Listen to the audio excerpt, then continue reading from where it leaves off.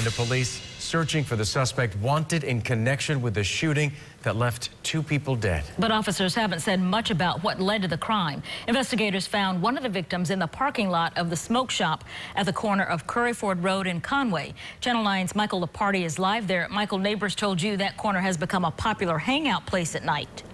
Vanessa, the people we spoke with say many of those visitors tend to gather right here in the parking lot near this food truck. In fact, one of the victims was found nearby, and now neighbors are hoping that the surveillance cameras that you see up at the top there caught something that can help solve this crime. Today, the grief was too much for this woman who leaned over the back of the gray car in tears. People who knew the victim showed up at the scene. They did not want to talk, but Harry Patel did.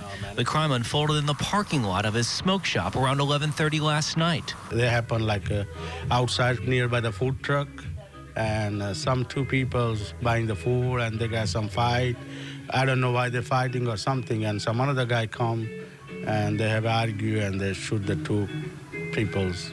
Patel says he had no idea what happened until he spoke with his sister this morning. It's not related to our smoke shop. To be honest with you, we have never problem with the smoke shop.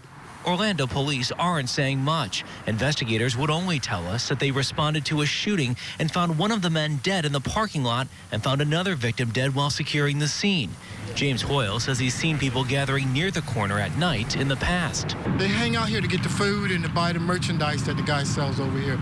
We asked, but police have not said whether they were able to obtain anything useful from multiple surveillance cameras posted on the food truck and the business, which point directly at the parking lot where one of the victims was found. Police say a possible suspect was seen leaving this area wearing a gray hoodie and jeans and carrying a gun. It's not a lot, but that's the only thing that police have released so far about a description. Reporting live in Orlando, Michael Leparty, Channel 9 Eyewitness News.